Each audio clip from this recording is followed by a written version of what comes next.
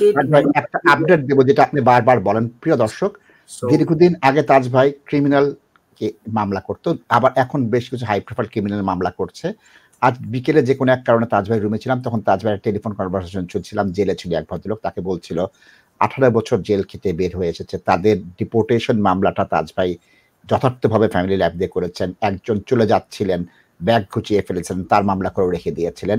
তাজ ভাই এই criminal justice সিস্টেমটা নিয়ে ফ্রাস্ট্রেটেড, প্রচুর আমাকে বলছেন আশিদ ভাই আমি এটা বিশ্বাস করি না, সিস্টেম নষ্ট হয়ে গেছে, দেশটা নষ্ট। কেন নষ্ট হয়েছে একটু দেখেন,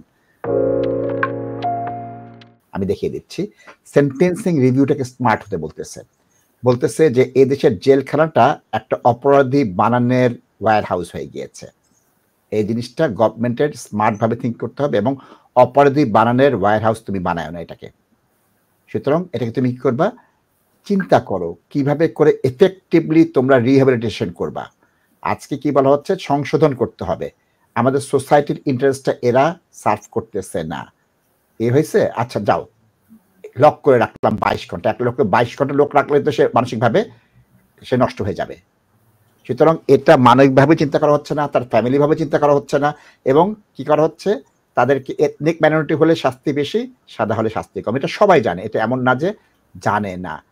এটাকে বলতেছে যে অ্যাকনলেজ করে তোমরা সমাজের জন্য যেটা ভালো হয়, অপরাধ কমানোর জন্য যেটা ভালো হয়, এবং ওয়্যার হাউস যেন না হয়। মানে কি, একজন ছোট অপরাধী গেল, বড় অপরাধীদের সঙ্গে মিলে সে আরো অনেক বেশি বেশি বেশি করে অপরাধ শিখছে। কি বলা হচ্ছে, জাজদেরকে বলা হচ্ছে তোমরা হাউস অ্যারেস্ট দাও। আমি ধরে নিলাম যে তাজ ভাইয়ের কোনো এক বন্ধু খুব ভালো, তার ছেলে স্কুলে বন্ধুদের সাথে দুষ্টামি করতে যে কোনো একটা কিছু করে ফেলেছে, ফ্যামিলি ভালো শিক্ষা বলে একটা ভুল করেছে, তার জেল হয়ে গেল 3 বছর। তার যদি জেল না দিয়ে 6 মাস হাউস অ্যারেস্ট দেয়, তার জীবনে সবচেয়ে বড় শাস্তি ওইটা। বাপ মা দিন রাত বলবে তুই এটা করছিলি কেন, এই তুই বাড়ি যেতে পারবি না, তোর পায়ের ট্যাগ। দাওয়াতে যাবে তাকে নিয়ে যাবে না, পার্টিতে যাবে তাকে নিয়ে যাবে না, সে কম্পিউটার দেখতে পারবে না, সে মোবাইল দেখতে পারবে না। এর থেকে বড় শাস্তি হতে পারে না, আমি এটা বিশ্বাস করি। সুতরাং বাদ দেন, তাজ ভাইয়ের বন্ধুই একজন হয়তো দুষ্ট আছেন, আমার বন্ধু দুষ্ট আছে, তাকে হাউস অ্যারেস্ট দিল, বউয়ের জ্বালায় মরে যাবে, মোবাইল দেখতে পারবে না, কম্পিউটার দেখতে পারবে না, বাইরে যেতে পারবে না, এবং পরিবারের সাথে আরো ভালো থাকছে।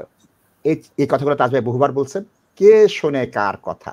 তাজ ভাই এই জিনিসগুলো দেখে আমার ভালো লেগেছে, এবং দেখেন আজ বিকেল 5টায় আপনার রুমে ছিলাম, ঠিক সেই সময় কিন্তু এই আর্টিকেলটা আসছে।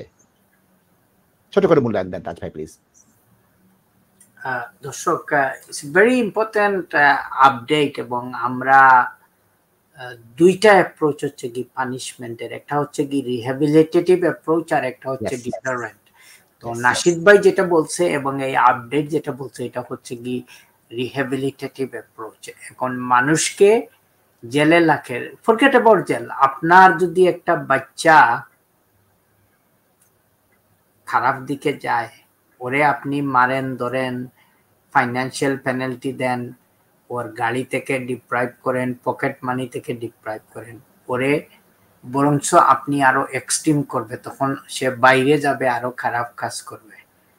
সমাজে পরিবারের মধ্যে ওর অন্যান্য ভাই বোনকে ইনভলভ করে অনেকভাবে কিন্তু রিহ্যাবিলিটেট করতে পারেন, অনেক বাচ্চাদেরকে আপনারা বুঝাইতে পারবেন।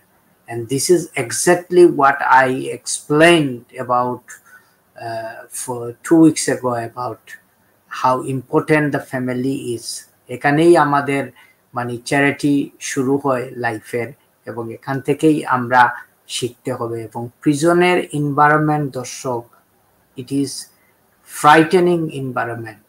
আমি আমার লাইফে যখন আরডি লাইফে ক্রিমিনাল ডিউটি সলিসিটারের কাজ করতাম, দর্শক, আমি মনে হয় ইউকের মোর দেন 60-70% প্রিজনে আমি ভিজিট করছি, আমি দেখছি এনভায়রনমেন্ট, এবং ফ্রাস্ট্রেশনটা ওই জায়গায় আসছে। আমি আস্তে আস্তে যখন দেখছি যে এই সিস্টেমটা থাকবে না, প্লাস লিগ্যাল এইডের issue, I slowly come up from this areas of law, এবং এটা আরো খারাপের দিকে যাবে নাশিদ ভাই। এবং এখানে যে সেন্টেন্সিং এর যে অবজেক্টিভসটা, এইটা নাশিদ ভাই অ্যাচিভ হচ্ছে না। একটা মানুষকে তুমি রুমে লক করে দিলে, টেক ফর এক্সাম্পল আপনার বাচ্চা দুষ্টামি করছে, আপনি 15-16 বছরের বাচ্চারে দরজা বন্ধ করে লক করে রেখে দিলে ওই বাচ্চা তো আরো ফার্স্ট্রেটেড হবে, আরো খারাপ সিচুয়েশন হবে।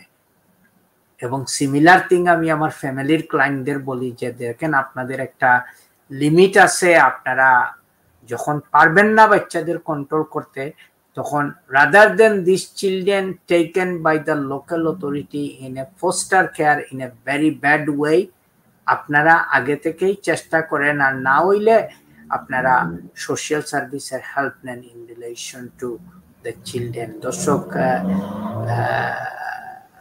I think this is what we should do। এবং এখানে যেটা হচ্ছে কি আসলে যে ওয়েতে আমাদের ক্রিমিনাল সেন্টেন্সিং গুলা হয়, এই রিহ্যাবিলিটেটিভ অ্যাপ্রোচটা অ্যাচিভ হইতেছে না। এবং একই ক্রাইমের জন্য আপনি এই দেশের ডিফারেন্ট কোর্টে যান, different parts of England and ওয়েলসে যান, আপনারা দেখবেন যে ডিসপ্রপোর্শনেট সেন্টেন্সিং।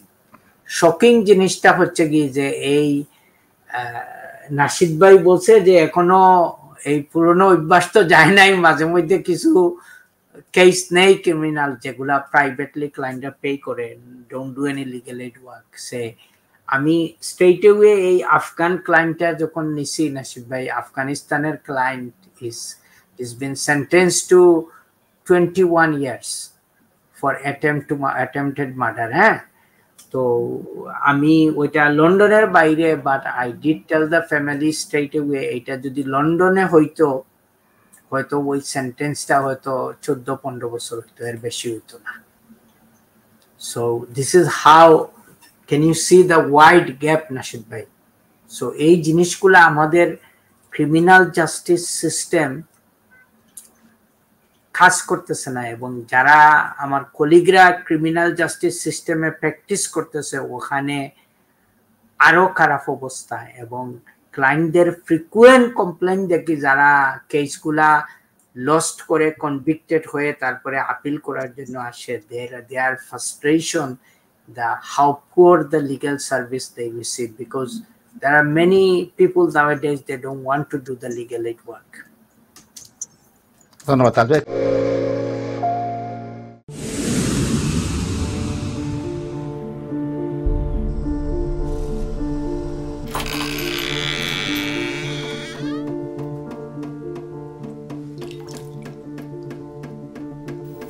ইংল্যান্ডে আমরা চাইলেও অনেক কিছু করতে পারি না, অনেক ঝামেলা। হায় রে হায়, লন্ডনের এই জীবনে ঝামেলার কোনো শেষ নাই। আমি লাল, আমার ইমিগ্রেশন, ঘর, ব্যবসা সবকিছুর ঝামেলার সমাধানে সবসময় পাশে আছে তাজ solicitor. Taj solicitors, believe in service.